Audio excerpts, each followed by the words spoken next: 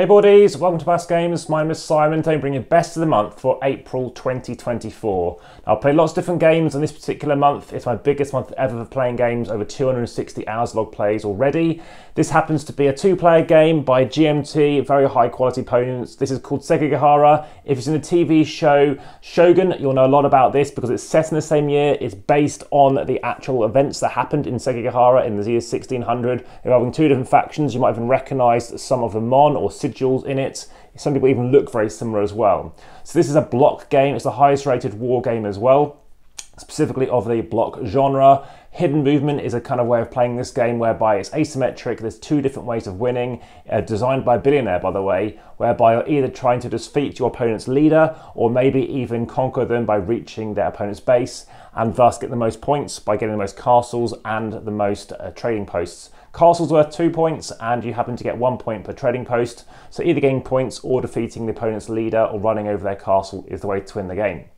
It's a game that takes place over 7 rounds. This was a 7-week battle and you take 2 turns per week or per round as you want to define it.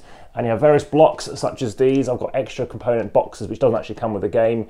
These are gold ones, again nice high quality components. You might think it's a bit too abstract being just blocks representing 5,000 people each. However, I think it is very thematic for how it does work. It does look great on the table. It's a lovely game to play. And even though it says 2 to 3 hours in the box, even with the teach, I've got it down to under 2 hours for a first time player.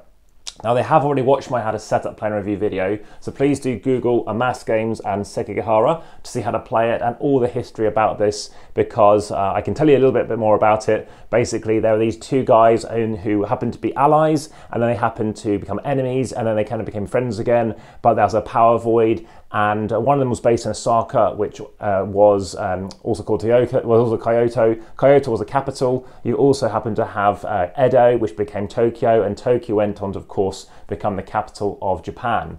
So Edo, at the time, as it was called, was a bit of a backwater place, but this guy within 10 years transformed it and made it obviously very prosperous, which the other guy thought would take him generations to do. So again, watch Shogun, check this out. They talk about it in the final episode, which I'm so glad they did. And they even show like a scroll at the end, which I thought excellent. I really hope they'd show some form of letter because there's betrayal as well. So you're trying to outthink your opponents as well. Highly recommend checking it out. Like I said, it is a highly rated game. This is the 5th printing, the 2024 edition. And yeah, I do recommend checking this out. It does say 2022 on the box, but it's actually 2024, this particular version as well.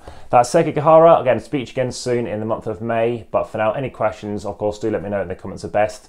But like, subscribe, and the notification bell. For now, back to the table.